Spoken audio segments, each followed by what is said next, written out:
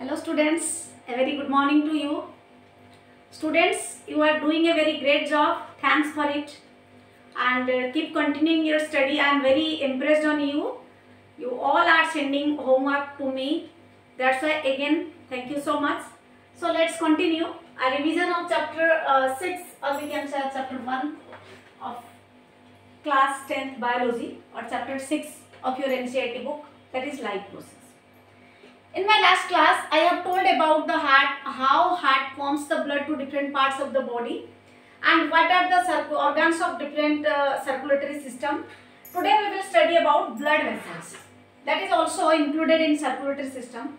Blood vessels are mainly composed of arteries, veins, and veins, along with we can say as the capillaries. So what is their function and where are they present? Arteries are thick-walled tubes.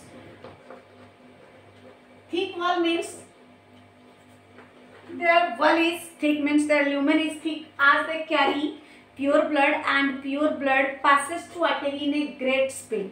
And arteries are connected from heart to different parts of the body as it carries pure blood. Clear? So arteries connected to different body parts from heart, so it carries blood away from the heart. Whereas veins are thin-walled blood vessels, thin-walled, or we can say that thin-walled tubes. The vein, the lumen of the vein is so thin as it carries or it transports the impure or deoxygenated blood, and it brings the blood from body part to the heart. Here is the difference. Arteries carries blood away from the heart, whereas veins carries blood towards the heart. Some veins are connected to form the vena cava, which is called as large vein. Veins connected to form vena cava, or we can say as large vein. Clear? Next is capillaries. Capillaries are small tubules that present in all along the body.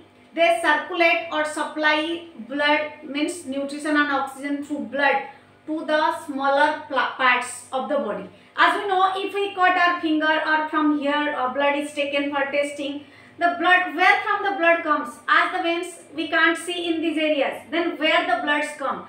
These bloods are supplied through the capillaries. If we try to understand, let's give you an interesting example. Suppose onion is eaten by you. That is, come to how this onion come to your house. Your father bring that onion from the market. Again, to market, where does it come? It comes from the wholesaler. Then wholesaler is bring from the which we can say godowns, where stored in large amounts.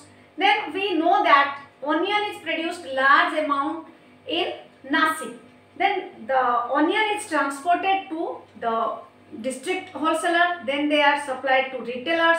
Then from retailer we buy and then we bring to our home. So here the process of transportation means through large transport. Trucks are used. Then small vehicles are used till your home it reaches.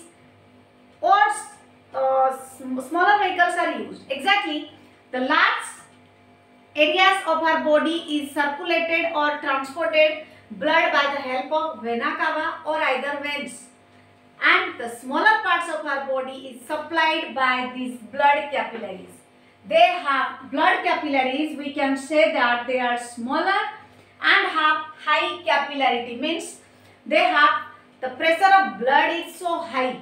Clear? That's why they are called as capillaries. They are small tubule-like structure present all along the body. That's why when any part of the body get injured or cut, then blood comes from that part. This is due to capillaries. So students, these are the blood vessels. Next we will study about blood pressure. What is blood pressure? Which instrument is used to measure blood pressure? What is the normal blood pressure? What is hypertension, etc., etc., etc.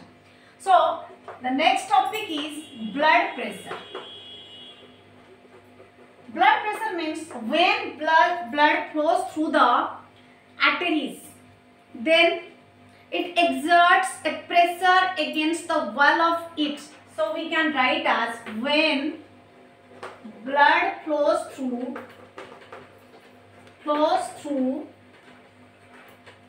arteries,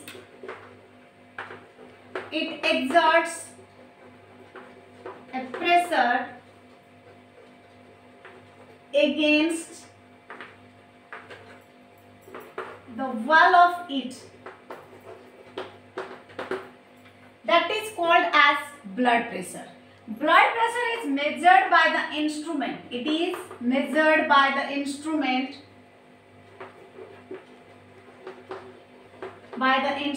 that is called as sphygmomanometer. You can see the spellings sphygmomanometer. Sphygmomanometer is the instrument which is used to measure blood pressure. As we know, when we measure the blood pressure through sphygmomanometer, its reading taken twice. One is called as systolic pressure and another is called diastolic pressure. Systolic means when pressure is high. Pressure is high, or we can say as contraction. Diastolic means relaxation.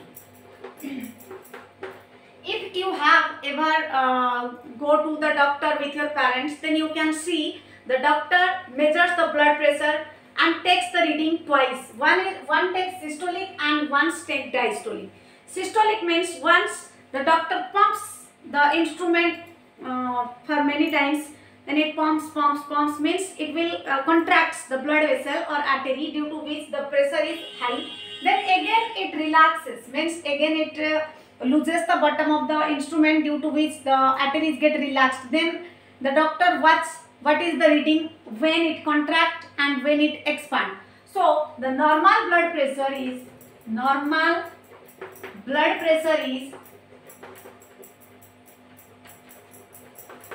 120/80 mm of Hg.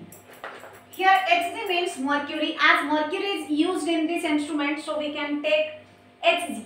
mm means millimeter. 120/80. 120 is called as systolic pressure or contracted pressure, and 80 is known as diastolic pressure. 120 is systolic and 80 is diastolic.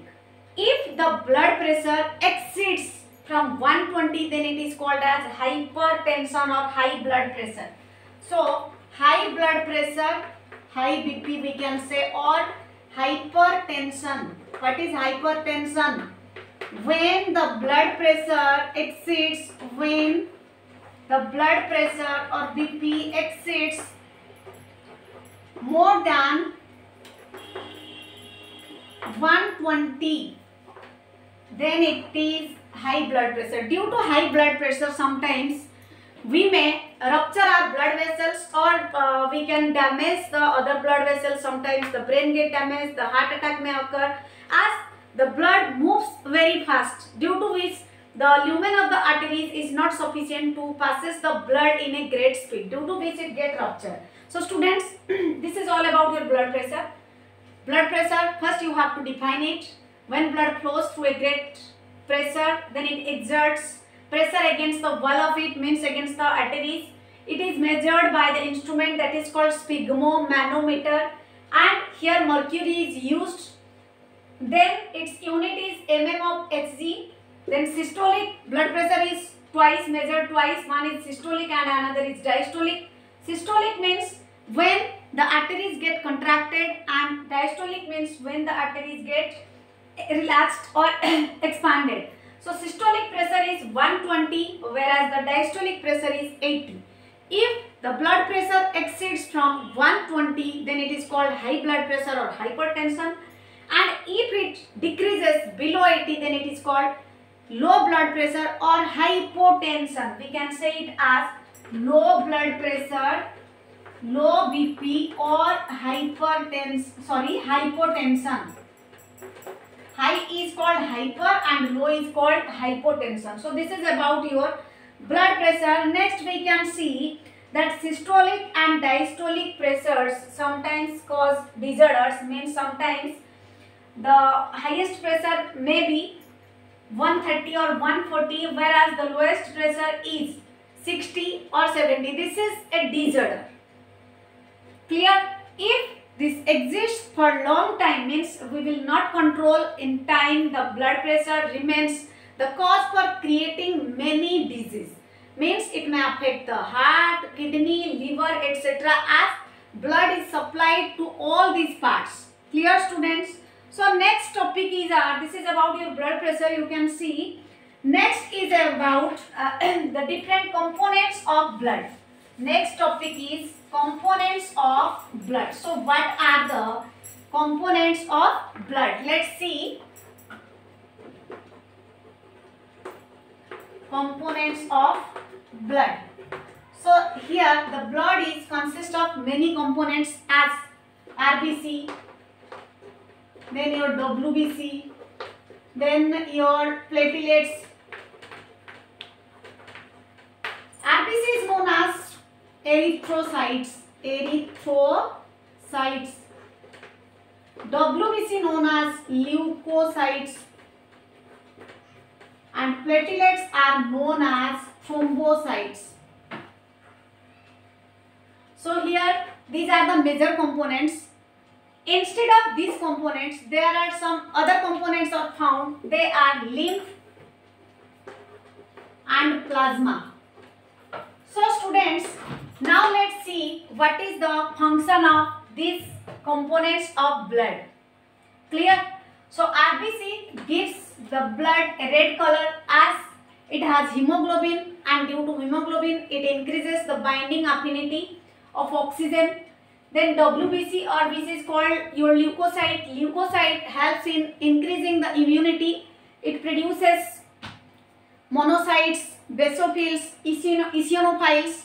They are the other components of WBC which increases our immunity and fights against the disease causing microorganism. Next your platelets or thrombocytes which helps in the clotting of blood. Means when we have any injury and we will not cover that injured part, then after some times there is a clot occurs at the injured part, means after some bleeding, then the bleeding itself gets stopped. That is stopped due to platelets or thrombocytes by the mechanism that is called clotting or coagulation of blood. We will explain it. Next is your lymph. Lymph is the major component of blood. This is colorless like plasma. This is colorless and viscous fluid. Viscous fluid means it can be transported to anywhere. Clear, students? And main function is it carries different components. Its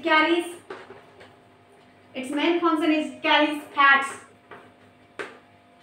And another function is it forms lymphatic system. It forms lymphatic system. This also helps in increasing immunity and fights against disease causing microorganism. And the next function it absorbs the fat from the intestine. Third function it absorbs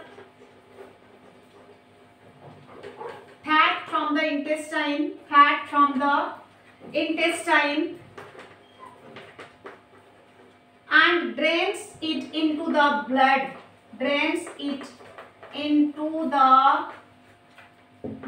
So here I have told you different functions of lymph. Lymph is a colorless fluid like plasma. It carries fats and other nutrients to different parts. It forms the lymphatic system in which B lymphocyte and T lymphocytes are formed. B